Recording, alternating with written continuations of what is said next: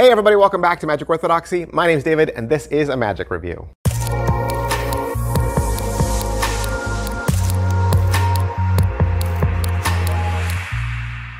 Hey everybody, welcome back to the channel. Thanks for being here. You guys are amazing. You're amazing. Thank you guys so much for watching my channel, for your views. Thank you for commenting. You guys are awesome. Today, super excited. I'm super excited about this because it's a new one from Lewis LeVal. You watch my channel for any amount of time, you know I love Lewis. I love the 1914, D. Christopher, all the folks down there. They are just as amazing, right? And this is a download, so no product. You don't need anything. This is just a download to watch. I think the download's like 45 minutes long, and you get a PDF too, which is kind of cool. And this is a star sign reveal. Not only that, but it's a propless, right? Propless star sign reveal. Now, I will say there's a lot of these out there, you know, and I reviewed a few. I've reviewed a few star sign reveals. Even did one once that wasn't completely propless, right? It came with a little brochure and kind of, and that made it easy. And I think that was like a series of questions. It was a lot of fishing. This one, Star Map from Lewis LeVal. Let me say, and I know right away, you're thinking, okay, it's propless, so is there fishing involved?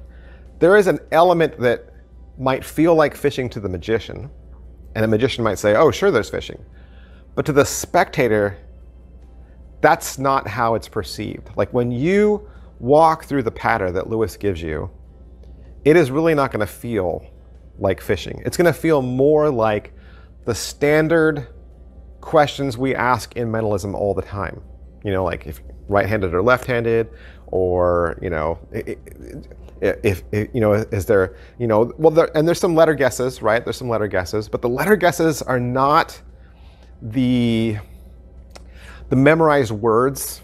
You know what I'm trying to say? I'm trying to say it without saying it. The memorized words that they give us sometimes, they give you a memorized word, and they say, you know, as long as you follow this memorized word, right? Or this memorized sequence of letters, you'll hit it eventually. Well, that works sometimes fast, but sometimes it works slow, right? And not every spectator knows how to spell Sagittarius. I don't even know how to spell Sagittarius. Capricorn, right? Is there 2 P's, 1 P? So this is going to work for everybody. This is going to work for everybody. Yes, there are some questions. They're not going to feel like fishing.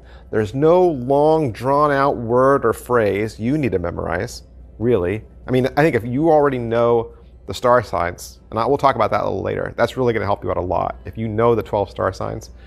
But man, I love this. I love this so much. So let's talk about let's talk about Star Map. Lewis created this as an opener. All right, let's say that. Let's get that out there because we should talk about intention. Why is this trick invented? Do we just do this because we just needed a new star sign revelation? No.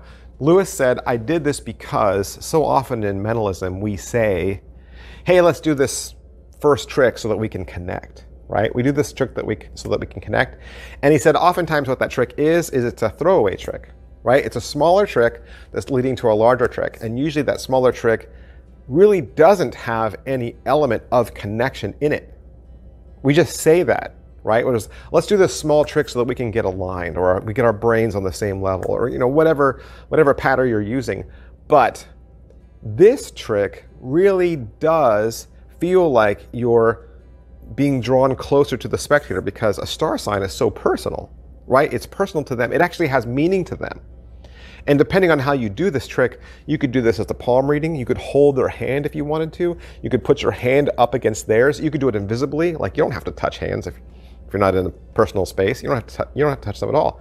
But, or you could do the thing, you know, where you do like a gesture like this. There's a lot of ways that you can present this, but the end goal is to reveal their star sign so that not only to get a great hit, but as a way to bring some validation and truth back to your first statement. We're doing this to connect, right? So that's why he made this trick. Is it what I thought? Nope. It is not what I thought. I thought it would be just another one of the normal star sign reveals that I've seen everybody else do. That's just some long memorized word or some long memorized phrase. which is, work, but it's not that. It is not that. It doesn't even require your spectator to know how to spell their sign, right? If they just know it, right? If they just know it, doesn't require them to know their symbol, right? I mean, not every Pisces knows the symbol for Pisces, okay? So, yeah, it just requires them to just know their sign, really, that's it. So I think it's great. As far as the overall quality and production value of the video, it's 45 minutes long. It's mostly Lewis talking to a camera straight on. There's a couple of videos where D comes in and becomes his spectator and the two face each other. Most of it's a straight on table shot. There is some close-ups. As far as what's taught to you in that 45 minutes, there's an intro, which is about 2 minutes long. There's a 5-minute file where he gives you kind of like a picture castle where he talks about how to memorize the signs and memorize the seasons. And then there's a 6-minute file where he talks about method, and he walks you through a chart equating the seasons of the year to the sign so that you understand which season falls with which sign. Then he kind of touches back on the Iris star sign deduction. And I reviewed Iris a while back. You could go back and watch that review too. But really, he talks to you about the questions that take you from 12 signs and narrows it down to 3 within like a single question, really. From 12 signs down to 3 in one question. So yeah, like I said, it's going to feel like fishing to a magician, but not a spectator. He has a studio performance with D. It's 4 minutes long, full patter, and he does it twice, mostly talking about astrology and stars. And then he gives you an alternative presentation. This one's done more as a palm reading, but he gives you plenty of other less mystical options, including a contact-free option. And then there's a live performance that he does out in the real world. That's about 2 minutes, and then there's a final thoughts video that's about 7 minutes. And like I said, Pocket Space, it's completely prop-less. Completely propless. If you feel like you might not be able to memorize the 12 star signs and you wanted a little bit of a crib, you could easily make a crib that could fit onto a business card, really. I mean, even I have a little struggle remembering all 12 star signs in a row, right? I mean, it's the same as memorizing the months, really. But, I used up all my brain capacity learning the 7 dwarfs and the reindeer for Santa. So there you go. Plus I'm old, right? I'm old, and us old people, we have really bad memories. And as far as angles go and inspectability, obviously, but we could talk about it's streamlined. It is super streamlined, more so than one of those long out, stretched out words. Because in those long stretched out words or those long stretched out phrases that we're told to memorize, what ends up happening is as long as they say yes, then we keep asking them questions, right? We just keep going. We keep going until we hit a no. And then when we hit a no, we know we've gone too far. And we kind of back one up and we say, oh, then it's this. But with this, nothing changes.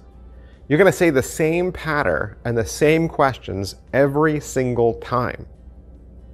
It's never going to be long. One routine's never going to be longer than the other. The only time it'll ever be shorter is if you hit your hit on the very first question. You can hit on the very first question. Now the odds of that are, 1 out of 6, but it's still going to happen. So that's the only way it would ever be a different length. But every single reading should be the exact same length. Set up and reset, there's memorization, right? Whenever you have propless mentalism, there's memorization, and usually memorizing a script. This is no less, okay? So if you don't have a prop to lean on, right? If you don't have a prop that's a crutch, then the crutch really that you're leaning on is your memory. So yes, memorize the script. And I always suggest memorize it exactly like the magician teaches you. So often I think we definitely should create our own routines and our own scripts, and you should. But with something like this where it's memorized and you have to learn it in a specific way, I always encourage you, memorize it and perform it exactly like your teacher until you're ready to take the training wheels off and go out on your own. You need to understand what words are important. And you need to understand where beats and rests should naturally fall. And when you figure that out, then yes, obviously, create your own script, make it your own. But I would highly, strongly recommend this is something that you memorize so that you can get all those hits. So positives, like I was saying, there's no long word or no long series of questions that you need to ask them. The entire routine should be the same from person to person. I also said that you could possibly hit within your very first question. You know, there's 2 signs out of the 12 that you would hit on your very first question. So that's a plus right there, right? That's a plus right there. Negatives, there is a lot to remember, I think. There is a lot to remember, especially when you narrow down 12 signs, like something like this. Like I mentioned earlier, the 7 dwarfs or Santa's reindeer. You need to know the entire list. So I think when we do lists like the reindeer and the dwarves, we're always strong and confident, like on our first 4 or 5. And then as we get a little further in, we're like, oh, did I say that one already? Did I say that one already? You really do need to learn the 12 star signs, okay? And you need to know roughly, you know, how they sound and which ones are in which groupings that Lewis puts them in. So they're not negatives, but I'm just warning you, okay? This takes memorization. Is it worth your money? It's only $18. 18 bucks? $18, so less than 20. You get 45 minutes worth of instruction, a PDF. It's taught to you by Lewis LeVal. You know Lewis, he's strong. 1914, great products, filmed well, shot well. They don't just put out garbage, right? They put out strong stuff. I've loved everything they've put out. Solid teaching. Lewis is a great mentalist, great performer, great teacher. Can't say enough great things. And then when you combine it with the fact that you're getting a star sign revelation that, yes, admittedly takes some work, but it literally goes with you everywhere, right? It's an EDC that you always have with you because you memorized it. So yeah, but don't believe me. Don't believe me. Don't listen to what I say. Don't take my advice. Don't. I am just another talking head on the YouTube. Go watch Neek Tan. Neek Tan did a great, fantastic, wonderful review for this. You should definitely go out and always get a second, third, or fourth opinion before you spend your money. I hope that answered your questions. I hope that answered your questions, or perhaps introduced you to a trick that you weren't even aware of. And if that's the case, you can do me a favor by hitting like, subscribe, and follow. Mash all those buttons. That really helps me out a lot. And big, huge props to D. Christopher, Lewis LeVal, and everyone down at the 1914 for allowing me to have this so I could do the review for you. Thanks, guys. I'll see you next time. Bye.